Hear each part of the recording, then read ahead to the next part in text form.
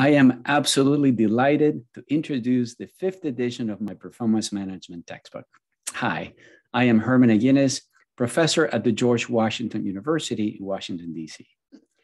This updated and expanded fifth edition is particularly timely because performance management is now more critical than ever for firms to be able to have a competitive advantage.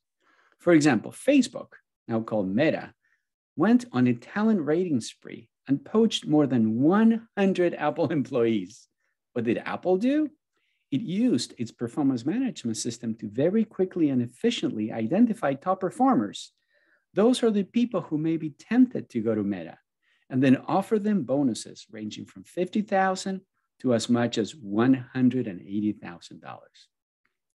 Because of its performance management system, Apple knew who these top performers were and prevented a turnover tsunami that allowed them to have the upper hand in the war for talent.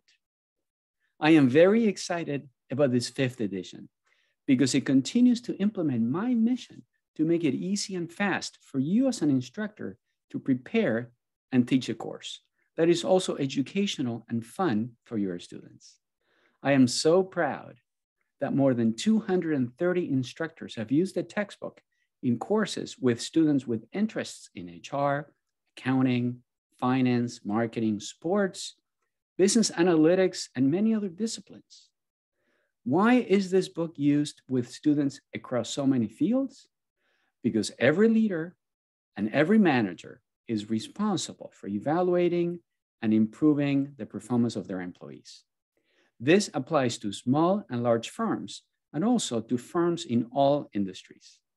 Your students will learn how to make performance management a useful and insightful business and talent management tool instead of a once a year, soul-crushing, and time-wasting exercise mandated by the HR function.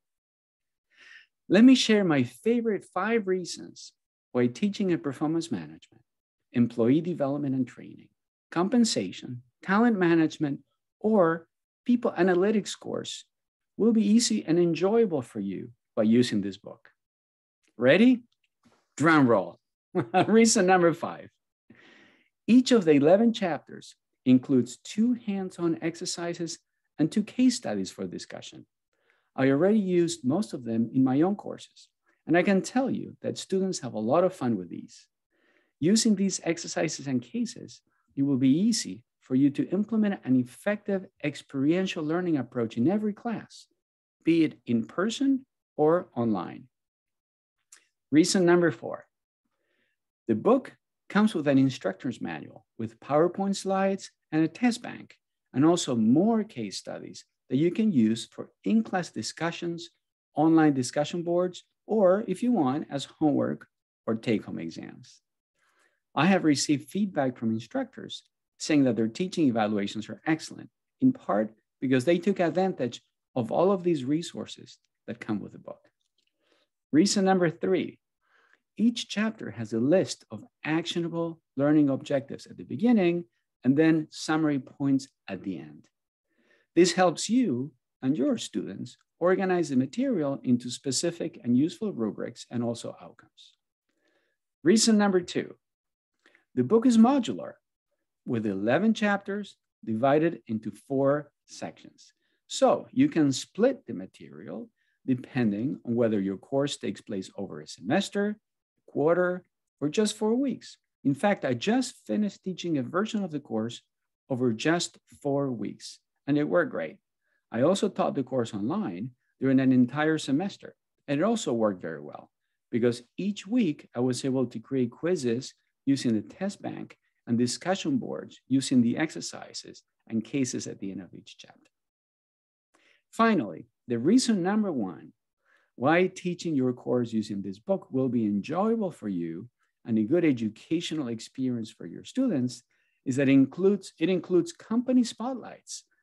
These are boxes throughout the text featuring companies like The Gap, Nike, Adobe, US Department of Defense, Goldman Sachs, Google, Airbnb, Netflix, Microsoft, Accenture, and many companies. I also included examples of less known small and startup businesses.